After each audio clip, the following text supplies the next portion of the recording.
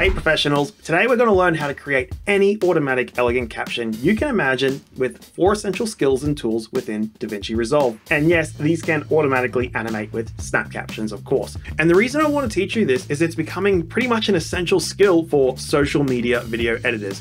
You'll be hard pressed to find any social media video that doesn't have captions to some capacity, and a quick way to be able to elevate yourself above other editors is to be able to design captions that match a client's brand. Now, I do want to warn you that this is a difficult tutorial. What we're actually doing is front loading a huge amount of work, but by spending 3 times as much effort now, we get 10 times the results tomorrow. Or another way you can look at this is we're investing your time now for a cash return tomorrow. So to get started with designing your own captions, we need to understand the psychology behind what makes great captions on Shorts, Reels, and TikToks. And the only rule you need to focus on is they need to be hyper readable.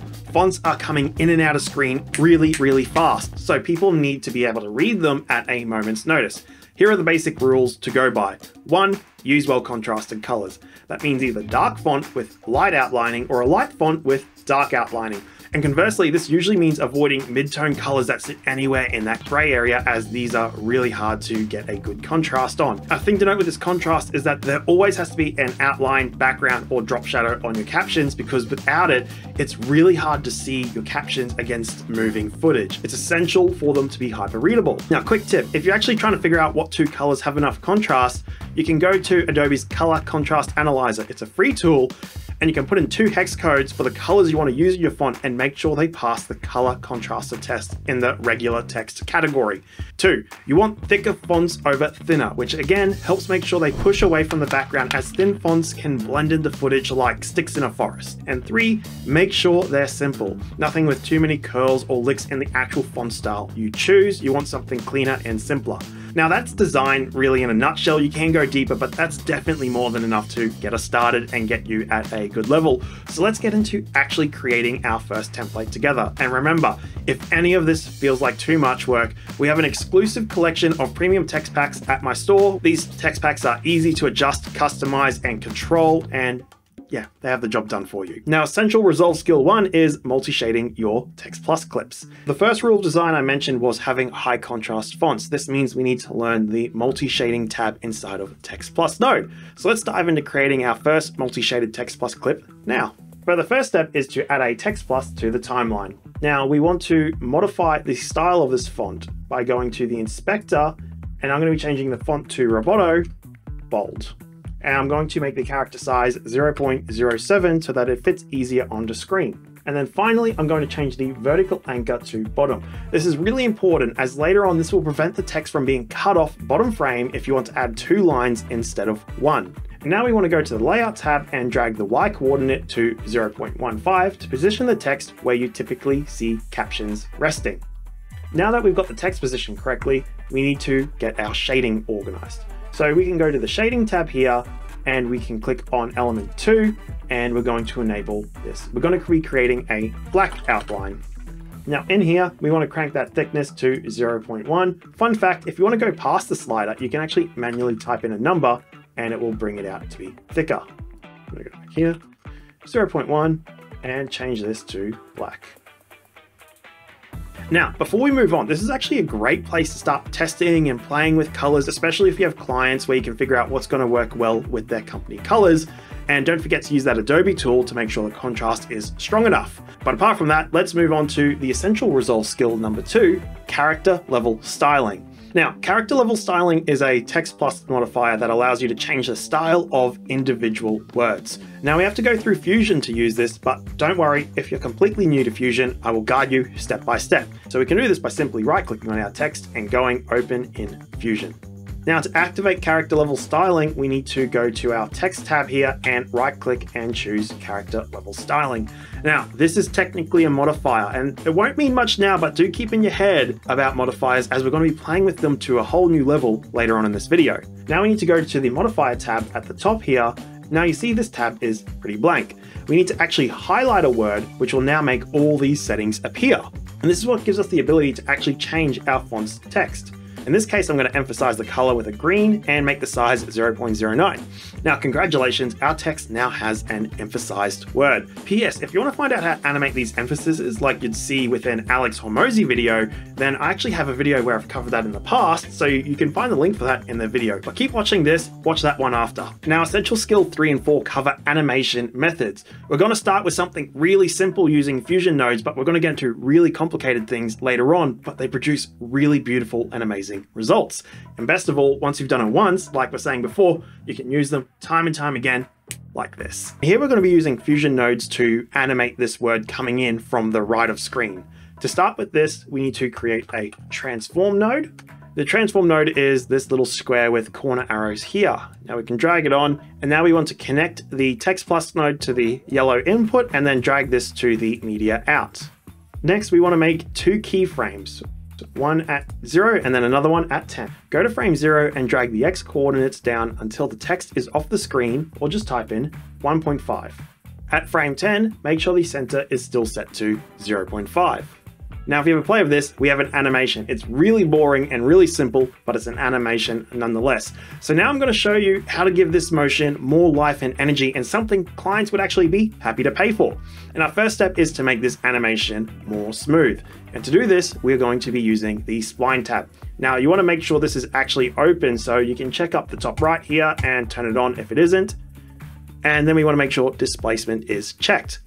Then we want to press zoom to fit. This diagonal straight line means the animation starts suddenly, plays evenly, and stops suddenly, hence the static, lifeless feel. To fix this, I'm going to take the first keyframe by just highlighting over it like this, select the handle, and drag it up to the top. This will make the animation start fast immediately. And then we want to take the second keyframe at keyframe 10, and we want to drag it out horizontally like this, which will make the animation gradually slow down to a stop.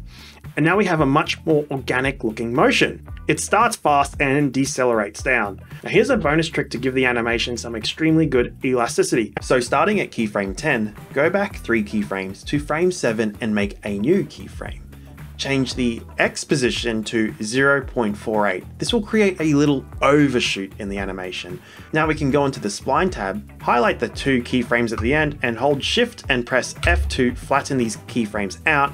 And there you go. This is how you create a high quality animation that people would be happy to pay for. Now, if you really want to dive down into more styles like that elasticity trick I showed, then I highly recommend you get the book, The Animator's Survival Kit. Now, this is from one of your classic Disney animators, and this book really just dives deep into how to make animation and motion graphics feel like they have life. If you were to take the principles from this and apply it to motion graphics in Resolve of any kind, it will definitely elevate you above so many people. And finally, just going back into Fusion, don't limit yourself to just this transform node. There are so many awesome and incredible nodes that allow you to modify text in really creative ways, like you may have seen in my Halloween pack. So there is a lot of resources to learn around creating these kind of cool tools. And now moving on to essential Resolve skill number 4, the follow modifier.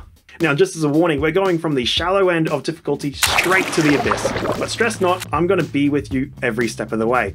And the reason why I'm taking you here is Fusion nodes can only affect the text as a whole collective.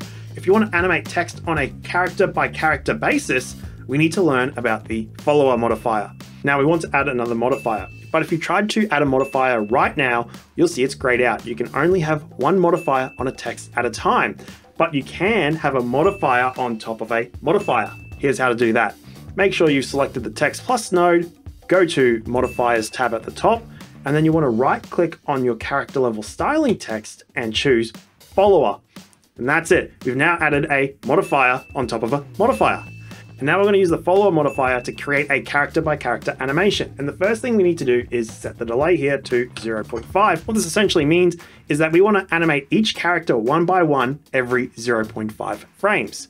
Next, we're going to go to the shading tab. This is where we can choose what settings we're going to have animated. And we're going to go down to the rotation, make sure we're on keyframe 0 first, and we want to keyframe Z and set this to -10. Then we want to go forward 6 frames and we want to set this back to 0. Now, if we give this a quick play, we have this cool Roadrunner-esque style motion as the text lines itself back up. But there are two issues if you look at this closely, and the first is that the rotation feels a little stiff, and the black outline doesn't actually follow the animation, just the main text color. We can fix both of these. First, to fix the stiff animation, we're just gonna smooth it out in the spline graph like we've done before. Make sure to turn the spline on, and then we want to turn off the transform displacement so we get a cleaner view, and now hit the Fit to window. We just highlight both these keyframes and press the S key. Just like that, we now have a smoother animation. Now let's move on to the final one, which is fixing this black. If we zoom in here, you can see that we're rotating and the black isn't actually following along. The traditional way, and the way some people have shown it, is you have to actually match these keyframes. So you'd go to your element number 2. When we go to element 2, make sure you're still in the modifiers tab. That's a pretty common mistake people make. And then you want to go down to rotation, and we want to keyframe the Z axis. And then people would start, going -10, and then we'd go here and make this 0. But even if you still look at this, it's slightly, ever so slightly off because we haven't put that spline graph in. So what we need to do is match element 2 to element 1, and doing this manually would be really tedious. So here's the auto magic way to do this. First, we need to turn on a single keyframe, doesn't really matter where, for the Z rotation in element 2. Then we right click and choose expression. Now we can left click and hold on this plus sign to get this pick whip and let it go over the Z axis. Now all we have to do is change this 2 to a 1, and just like that, the rotation angles are now linked. By the way, you can use this trick with any shading element in the follower modifier. Just pick whip the element to itself and change the number to 1, and voila, that element will follow whatever number 1 is doing. But why stop there? Let's add one final modifier position to really bring this to life. We're going to go back to element 1 in the follower modifier. At frame 0, we want to click on the keyframe position. It'll open up a path window. Ignore it and go back to position settings. At keyframe 0, set offset X to 0.1. And at keyframe 6, set it back to 0. Go to shading element 2, click the keyframe, ignore the path box, and using the same technique, use expressions to make it copy element 1's position. Go to the spline editor and smooth out the animation. You may need to disable some clips so you can clearly see it. We're looking for the offset. And voila, we've created our own high quality, captivating caption template. We're not just going to stop here. Let's say we've created this awesome templated caption. How do we convert it from a horizontal video optimized clip to a vertical optimized clip? And it's really a lot easier than you may think. If we have a look at this right now, this clip here is designed for a horizontal format.